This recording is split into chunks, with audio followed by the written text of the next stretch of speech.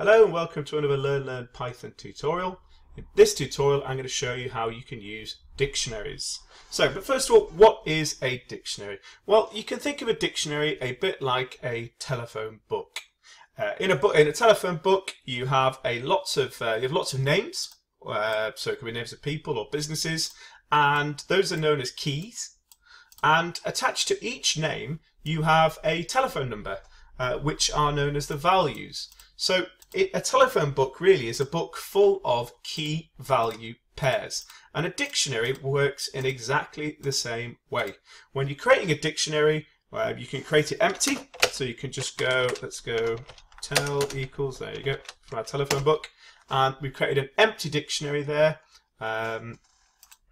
And it's now waiting for some, you can see it says empty dict there, it's waiting for some key value pairs to be put in.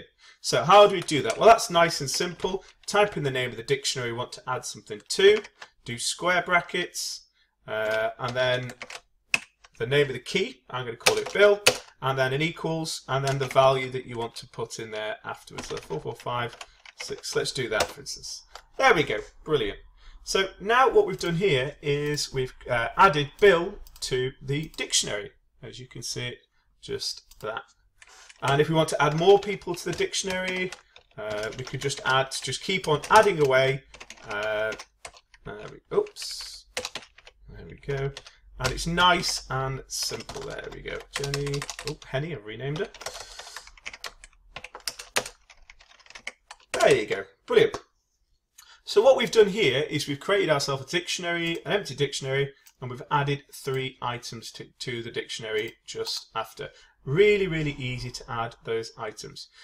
Now, obviously, if you look here, I've added all those on 3 lines, but really we could have just added them at the start into the dictionary itself.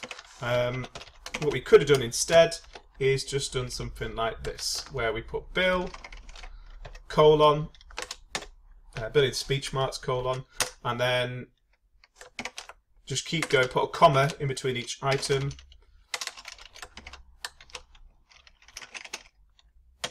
And you could do it that way instead. It doesn't matter which way you do it, it's entirely up to you. This top way is the more efficient than the other way, but they both work. We just delete those just like that. There we go.